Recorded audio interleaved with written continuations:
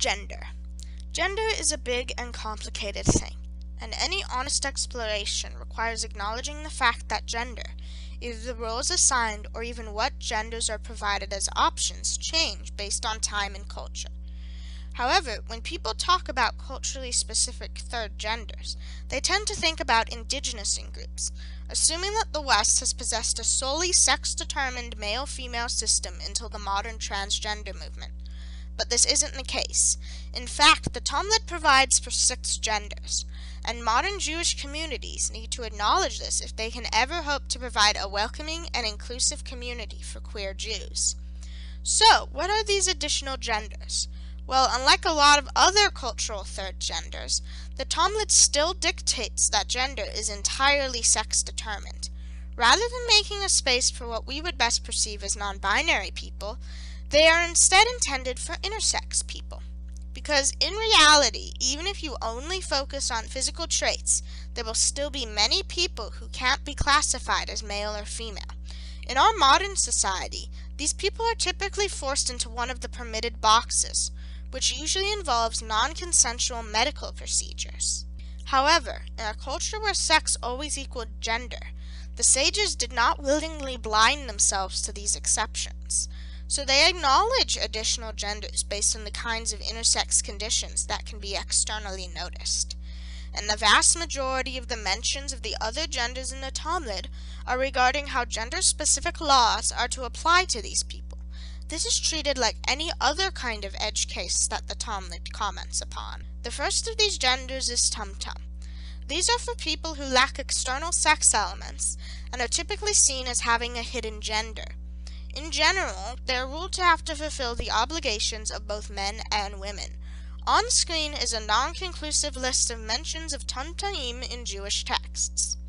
The next is androgynos, which does come from the Greek androgynous. As you can see, the tumtum and the androgynos are usually mentioned together.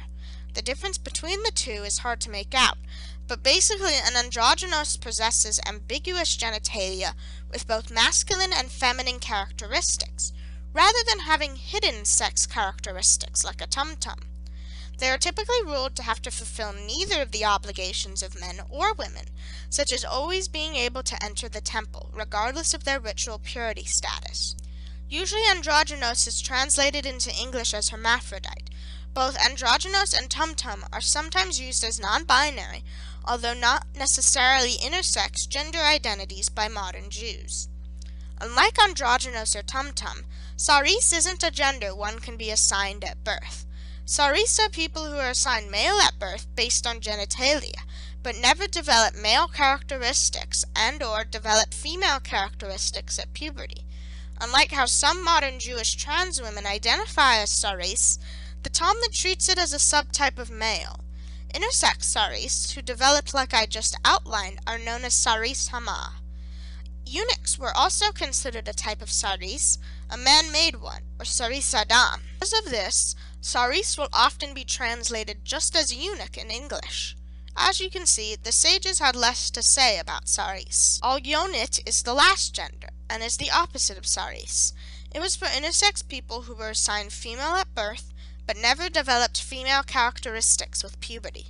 Once again, they were considered a type of woman by the sages, while some modern trans male Jews identify with the term.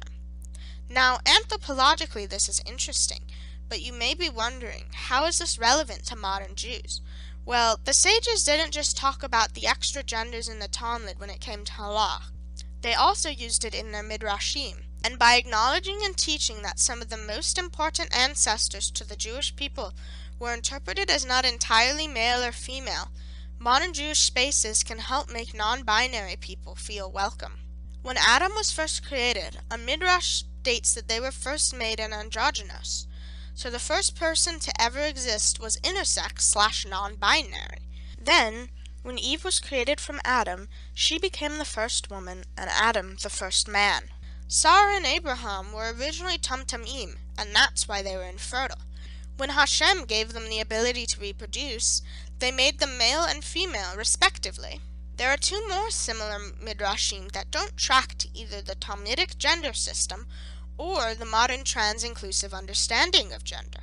but they still demonstrate a kind of flexibility in gender and sex when divine intervention is at play. Leah is stated to know that there were only 12 tribes of Israel to go around, and so far she had given birth to 6 of Jacob's sons, and the concubines 4 between the two. So if her next child was also male, Rachel would only be able to bear the progenitor of a single tribe. So Leah prayed to Hashem, and her fetus was transformed into a girl, Dinah.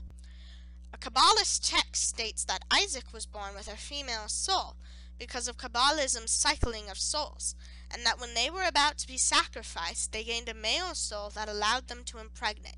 That doesn't make the most sense to me, but this text provides a choice opportunity for a trans reading.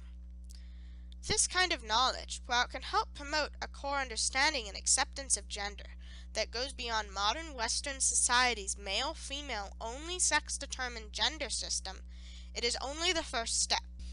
Next comes the more concrete actions. Now, the acceptance of binary trans people only takes one simple step.